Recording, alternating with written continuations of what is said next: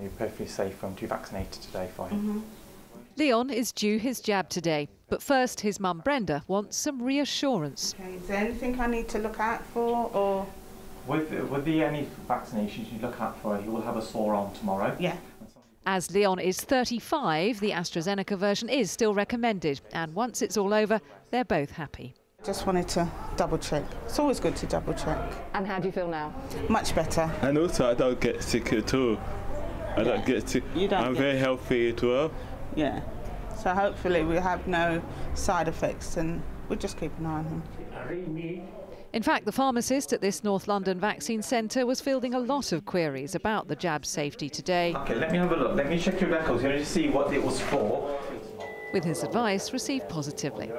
People are asking more questions, which is really good. I think it's very important that people do ask questions, and if any queries or questions they do have, please contact your pharmacy or your GP.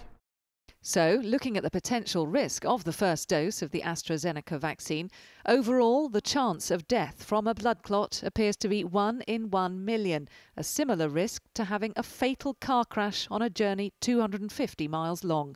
In comparison to blood clots for other medical reasons, each year there'll be 3 to 10 deaths for every 1 million who are on the contraceptive pill and 285 deaths for every 1 million people who have surgery in hospital. And remember, it's not even certain yet the jab is the problem.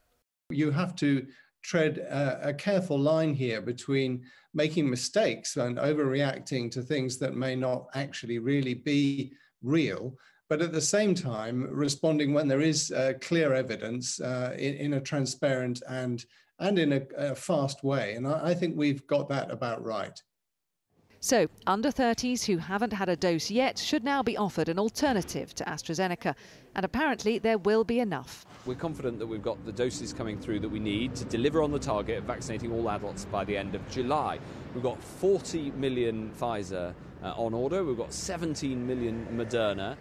So far, uptake of the vaccine across the UK has been extremely high and didn't seem to slow when other European countries paused their rollouts. Everyone involved must now be hoping that that confidence in the COVID vaccine programme can be preserved. Catherine Jones, 5 News.